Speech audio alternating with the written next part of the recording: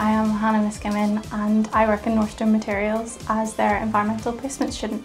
On a day-to-day basis, it's very compliance-based. There'll be a lot of legislation that you need to know and keep up to date with. Make sure the sites are all following regulations. We do a lot of audits, both internal and external, where we kind of walk about the sites and just make sure that they're following those regulations. We also do a lot of normal site visits, whether it's a quarry or a sand site or a concrete plant, and you speak to the people out on site, just see how they're getting on and if they have any issues.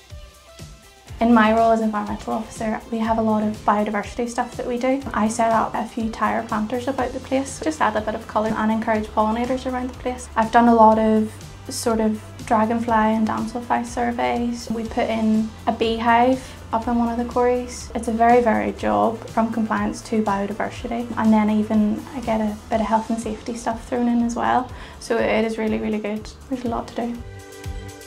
I decided to go into the construction industry because my family are all construction and agriculture based. I've always grown up outdoors and not scared to get your hands dirty. I knew a 9 to 5 wasn't really for me. That's how I ended up following into construction. I basically just followed my family in. So doing a degree in environmental management has helped me get into the industry because it's given me the theory that I need to then go ahead and get the experience and apply it. Luckily my degree offered a placement year, which means I am able to get involved and figure out, do theories work that you learn in uni and in lectures, do they actually work on the ground?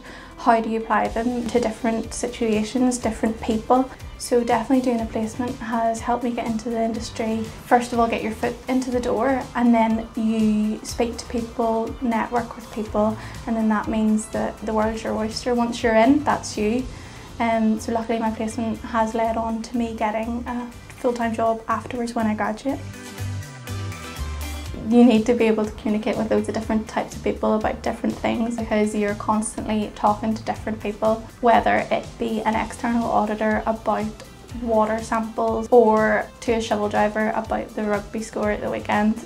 In this industry, nothing is the same day to day, so it's really good that you're constantly being challenged, you're constantly having to problem solve things. Being a woman in this industry is also really good because so many other women have paved the way. So we have things like PPE that is designed for women specifically, which you maybe wouldn't have got in the past. So I definitely think it's an up and coming industry for women. If young people could take one thing away from this video, I would say find the balance between experience and qualification. Experience is vital and learning on the ground is essential, but don't let that take away from you getting formal qualifications. Once you get your job, that's not it. You don't have to stop. Really, I'd just say don't forget about your qualifications. Keep going, but find the balance.